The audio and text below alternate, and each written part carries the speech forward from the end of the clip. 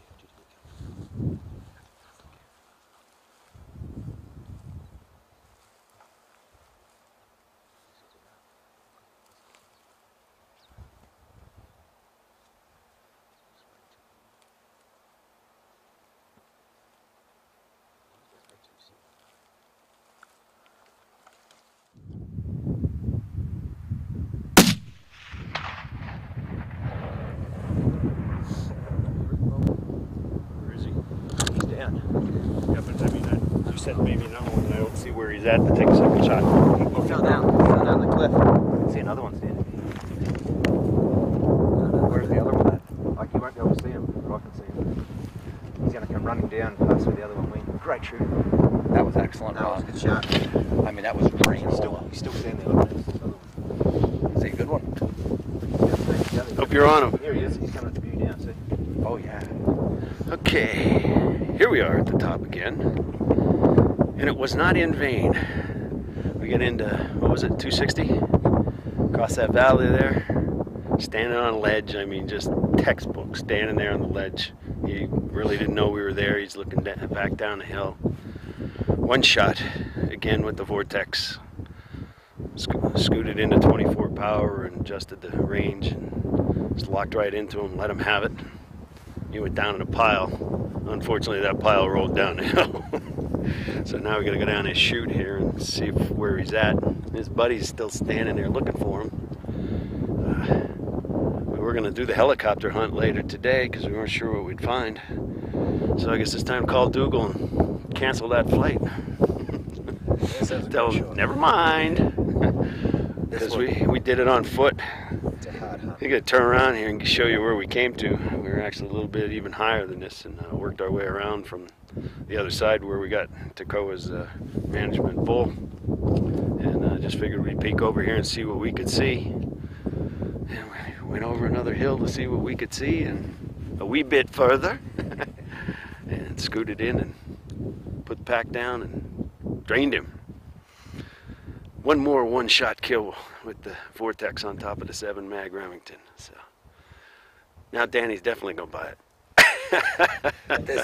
This was. This is New Zealand. Journey Hunts. Matt Gatiss. Give him a shout. Tacoa behind the camera. They can bring you on down here to Glendine. Big station here. Richard Burton, and they will take care of you. I come down here to take a stag and ended up doing Grand Slam. So. Bring a checkbook because it'll probably get the itch. Tell the wife you're not coming home. We are out of here. We did about a 2,000-foot climb to get up into here. Oh, yeah. And came over top of this ledge behind us and worked across. We had to crawl across here. Great hunt. I mean, Ron has had an incredible trip. I mean, this chamois, tar, big stag, fallow deer. He's just slammed it out, man. It's been absolutely awesome. New Zealand, just these views, makes it worth it. The hunting is a bonus when you come here. Beautiful, beautiful place. Well, I figured as the junior consultant, I better put some scratch marks on the gun. And we did. We did. 3 out of 4 animals, 1 shot. So we're good. We are good.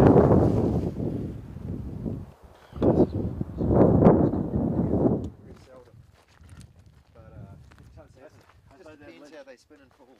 Yeah, I thought that ledge he was on was bigger, and I figured with this much power, it would have just slammed him back against the rock.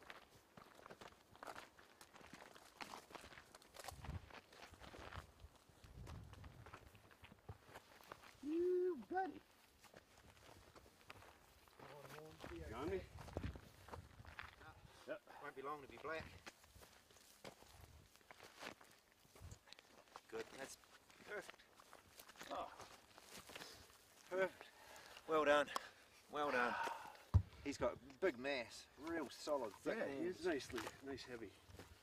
Doesn't look like he's extremely long, but He would be 8.5, which is, you know, it's all on the hook that you get them. Yeah, he's 8.5 to 8 3/4. I was gonna say I can reach 8. Yeah. If we're done with- I know that I can Yep, do he's 8 a little over 3/4. 8. So what do you think? Good? Oh, it's fantastic. Good buck? Great buck. Good buck. Good skin, shot. Great shot. Great stalk. Good Got lucky he didn't smash himself on the way down. No chips. He's got a good hook. Yeah. Good mass around his horns. About 8 3/4. Not an old chamois, but he's a good he's a good buck. Nice skin. It's just Didn't tear that up either. Which is insane considering he came from up on that point. up above that straight rock off. ledge. He was standing on next to that big square pylon up there. So he took quite a dive. He did. And Ron might actually have to mount one for Yeah, real. that needs to be We could mounted. see this leg mount, forward chest Yeah. Get the legs on. Yes. The only mounted animal I have at home is one of these. Yeah. Well, this will fit my decor with no room. Yeah. It's well done, man. It's well done. That's I tell you. awesome. You drained them. Yep. Absolutely. Super. I Thanks, knew- buddy. I knew Thank were gonna you. have them. That's awesome. I guess I'm officially now on the hunting consultant. Huh? You're a slam. Officially, I did That's the a- New Zealand Grand Slam, so I guess that It's a puts me in the slam book. dunk. Hey, Ron Shire, Journey Hunts here in New Zealand. Matt and Takoa behind the cameras. We're here at Glendine Outfitters. Danny just put us all the way up this huge hill here, dragging us up that wee little hill all the way up here, and we came across a couple chamois, and moved in tighter. Actually got into 280. Dialed the vortex in on him, the 24 power, and slammed him right in the boiler room where it's supposed to be. And unfortunately, he took a pretty good dive off this high cliff behind us. It's got to be a good 100 foot from where he was standing. Slid down through here and got real lucky that he didn't tear himself up. Didn't break his horns. But we're up here in these high hills. It was quite a trek. It's slippy. It's not for the faint of heart, but you could do it. I mean, if you take your time, you could. Anybody that's a reasonable hunter, this is not this is a doable hunt for something that you wouldn't be able to find someplace else. And this is free range. They're on their own. We tracked them down into here. Probably went 500-700 yards, I guess, to close the distance from originally when we saw them. Came across these shales to recover them. It was a bit of an effort. It's a little shaky. You got to be real careful, but not an impossible thing to do for anybody that's in reasonably good shape. But you need to get a hold of Matt at JourneyHunts.com, and he can hook you up, send you down here to see Richard Burton and this huge spread of stuff. And there's several guides here that are all good.